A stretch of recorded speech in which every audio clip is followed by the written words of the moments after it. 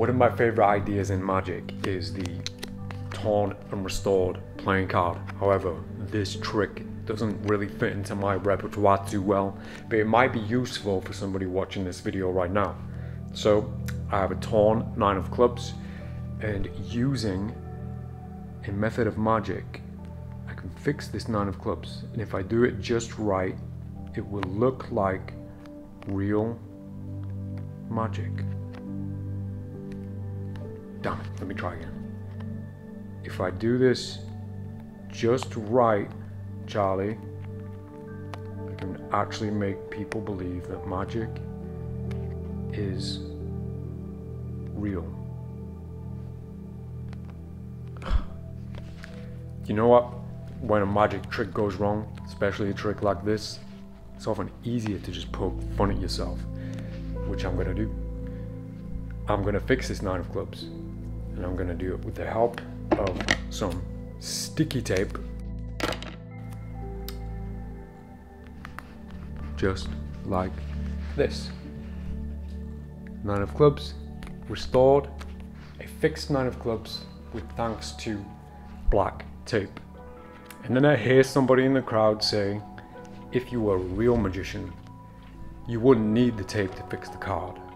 To which I reply, you're right, I am a real magician. I don't need the tape. The tape was merely a distraction. I am Daniel Madison, and this is the MEND.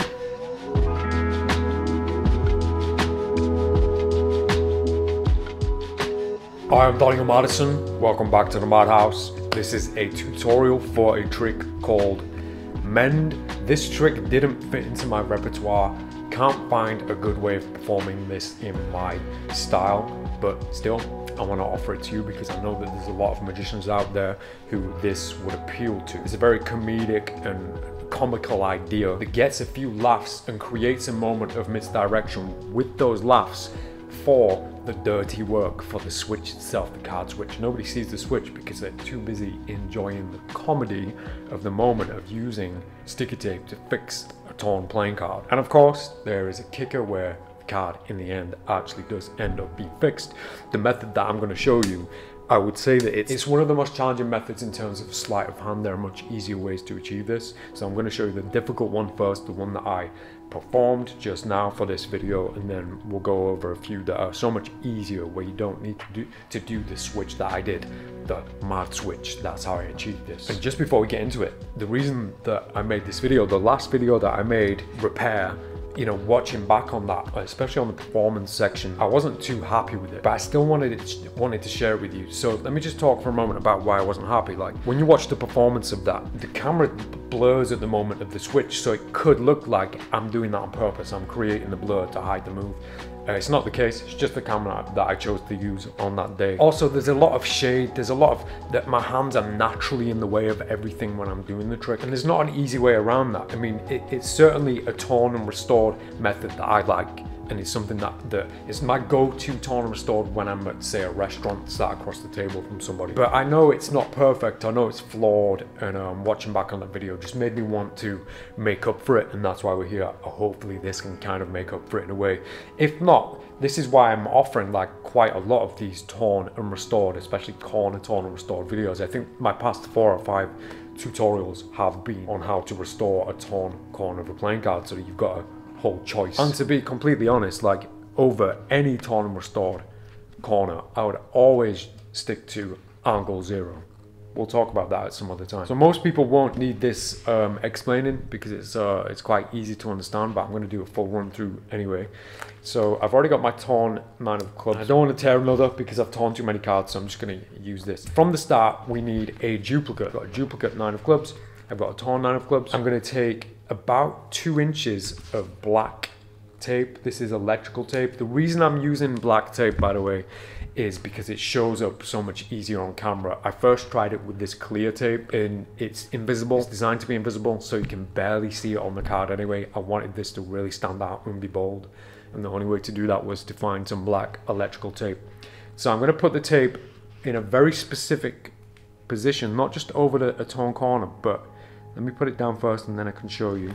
So a few things to note. Firstly, it's barely over this side. It's just kind of touching, and I've intentionally left a pointy bit of the tape here that protrudes the top of the card, that hangs over the top of the card. And it's about 2 inches of sticky tape. I have my deck on the card table right here, and I put this card down like this, so the tape is towards me and it's here. Now the deck is in a position set up for a table MAD switch. For this switch, at some point I have to rest my hands on the table and pick that card up secretly in a Tenkai palm like this. So I have to make sure the deck's in the right position for that, and this is the right position for this. I mean, I could have it over here and still achieve the same thing, but I found it's much more natural if it's off to the side a little bit, and now my hands can just rest naturally, and then I can steal a card, secretly take a card. So that's ready. Now I need my tape and scissors on standby, and I have them off to the side where nobody can see them, because I don't want anyone to preempt or know what's coming up. So I present it as a serious trick. In this case, I'm just going to pretend to tear this card, but actually tear your card for your performance. So I really like these ideas of torn and restored playing cards, especially the torn corner. So from the beginning, I'm presenting it as if it's a really serious thing.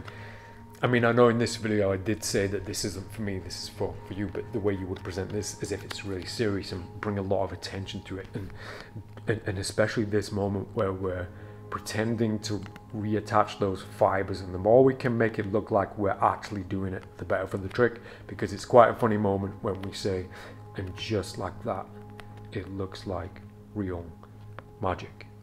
You're going to get some laughs from that, you're going to get a kick from that, and then it's going to be, oh no, let me try again. And I think it's important that you try again too, because even though they're laughing, even though people are going to get a kick from that, you want them to think that you are actually trying to do this. And as a magician, especially if they've seen you before, they'll know that you can do this kind of stuff. So go back to it and keep serious. Don't make comedy out of it intentionally.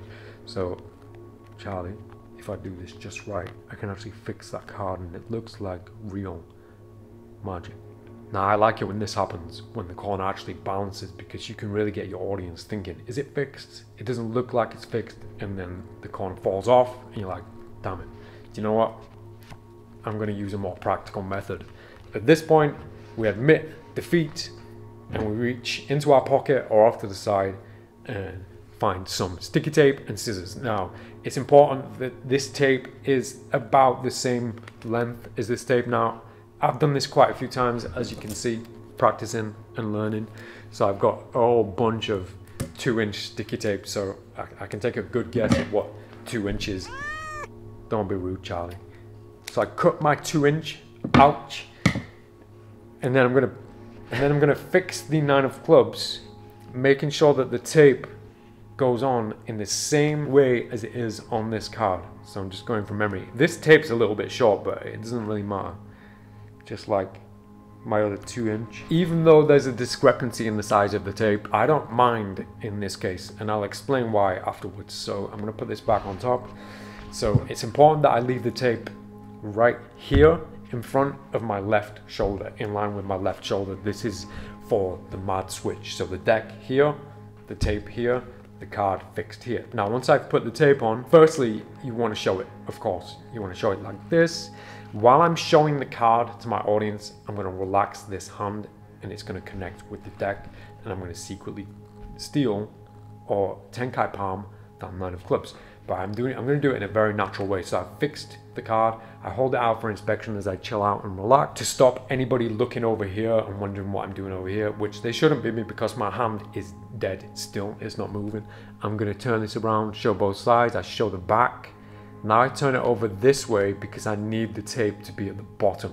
I need it to be at the bottom to match this. Now I'm going to bring it over here and I'm going to point to it with this hand. So I'm going to pick up this card in Tenkai, close my fingers, I can further hold that 9 into my hand, and I'm going to point to the 9 of clubs and I'm going to say, I managed to fix the 9 of clubs using sticky tape. So now I've got a fixed 9 of clubs, and that is the switch. So I've managed to switch that card, which is now being lapped over here. So I'll do a quick explanation of that. There's a full tutorial on this. I've taught this quite a few times. It's called the MEND switch. I first taught it as a deck switch. This is how I switch an entire deck of cards, but it's more prominently useful for a single card switch. So as long as the tape is at the bottom to match the tape at the bottom here, obviously if you want to do it the other way around, put the tape to the top. The reason I don't do that because I've left that bit sticking out on top, that point, which we'll get to in a moment, and it can be seen from the front. That's the only reason why I put it to the back. So I show this, I pick up that 9 of clubs from the deck, I fixed, and it's here, look. So I fixed the 9 of clubs. As I reach to point to the tape, my behavior, my body moves like this. So I'm not gonna keep my body still as I do this because it looks weird. So I'm using my body, I'm letting my body move freely to point to the tape. This causes this arm to move backwards towards the edge of the table. This hand going in front of the deck and across my body to this gives me loads of shade. And now when I'm here pointing at this, look where this card is. It's pointing back towards this hand. The switch can happen at a few different moments. For me, I prefer it if I can have the card back here. I'm going to kick it off the edge of the table, and as this hand's working its way across, I'm just going to pinch that card out like this. As I touch this, now when my hand moves out of the way, it still looks like the same card.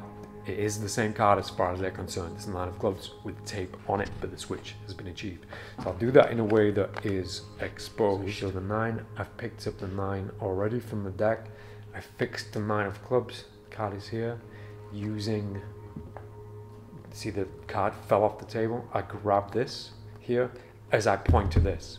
So now this hand can just move freely out of the way to reveal this card once again. So even if this card goes out of sight of the audience, when I move my hand back, they're still seeing the same image. It's still the 9 of clubs with tape on it. And we're now clean. We have a completely restored card. We have the tape on the table and tape on the front. If your audience is close enough, if you've done this for a close-up setting, please don't take the tape off of yourself. Leave it on the table, leave it on the card table, sit back and invite somebody to come along and take the tape off. And that is exactly why I left that point on the tape, so that it's so much easier to peel off rather than trying to scrape it off the face of the card. This way you can just grab it, it makes life easy for yourself, and just peel it all the way off, and you have a restored 9 of clubs because you lapped the other 9 of clubs, and in my case it fell to the floor. There's nothing to find, there's no discrepancies anywhere, and you've taken a comedy moment and you've turned it into something serious that they're going to ask, holy swear word, how the hell did you do that? Just to quickly show you that without the lapping, you don't have to do the lapping with this, so you could do this stood up, stood at a bar, as long as you have a surface for all these pieces. Same again, 9 of clubs on top of the deck, the restored 9.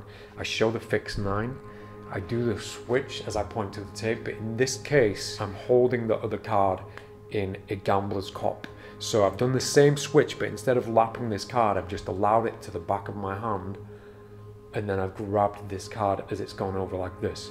This is taught in so much more detail in the MEND switch itself, and the links are in this video description. But this means that you don't have to drop any cards to the table. So I can go from here, point to this here, and I can come back, take this card and show it. As I go to my pocket for something, or I can just keep it palmed until a moment when I can clean up. Now, I do want this to be a shorter video than usual, and I did say that I'm going to offer you a few ideas on how to switch this in a switch these two cards in a much easier way. If you think about it, you can use any card switch that you can think of that you can already do to switch these two cards. That it's just two cards with black tape on. Just think of it like that. So now we can do any change we want. If you're holding the deck and you have this card on top ready and waiting, you can just do a top switch, because once we've changed it, I can do the same thing and I can point to the, I don't do the top switch, by the way, that's why that was so terrible. But I can go from here, bring it back to the top of the deck, and then use the deck hand to point to this while I do the switch, and I've switched the card.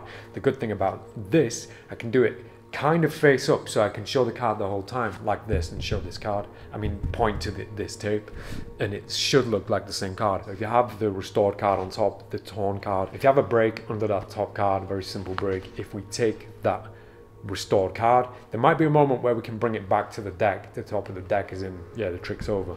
But then we turn it face up. So now all I've done is a double lift. By the way, the double lift masterclass is available at the Alliance right now. There's a link in the video description. So all I've done is a double lift, and you can see there's just 2 9 of clubs. This should look like the same 9 of clubs. Now, how do I take this off of the top of the deck without anybody seeing the next 9? Like this. So simple. Don't have to try and hide, just keep this hidden face up on top of the deck. But seriously, think of any cards which you know, and almost every one of them is going to work for this. So you just have to go through the motions first of sticking the tape on, and then choose the switch that you want to use and use it on a surface, especially because I've got an object there. Muck Shun works wonderfully for this because it still looks like the same item. So the switch doesn't look like a switch, it looks like you're just pushing the card away. For anybody who doesn't know Muck Shun, it is simply this. So I have the torn card on the surface here, and I just push it, and pushing it towards the tape stops it from sliding off the edge of the surface. But in that action, I've switched the card and I've managed to lap the other card. There's a tutorial for Muck Shun, again, link in description, and it's almost 100% hands-free, and that's what makes it so beautiful, I think, because how could you possibly have switched this card by just touching it with your fingernail, nothing but your fingernail? So I think Muck Shun is a perfect switch for this trick. But if you're struggling with switches, just look through my channel. I've shared probably more card switches, you know, on my channel than anything else, and I'm pretty sure that all of them would work well for this trick. So if you want to take a deeper dive into this, you want to see the extended cut of this video, head over to the Madison.ist. There's now a free tier at the Alliance, so you can join for free. There's no commitment, you don't have to sign up, just click follow. You'll get to see everything that I share at YouTube before anybody else. You'll get to see what I share with the Alliance, and you'll get to decide there and then whether you want to join up or not. Again, I'm not asking you to join, I'm just letting you know that that option is there. And finally, I have some huge news on the way. I know I keep saying it, but it's massive news and it affects the entire playing card industry, and I can't wait to share it with you. I'm going to share this news with the Alliance first before anybody else, and even when I make it public, it will be public at the Alliance first before YouTube. So if you want to know what's happening, and if you want to be one of the first to join me in that adventure, just make sure you're at the Alliance. Don't need to sign up, just be there. You're right, Charlie, I need to wrap things up. Thanks for spending this time with me. I'm Daniel Madison. That was the MEND. See you next time. Mad love.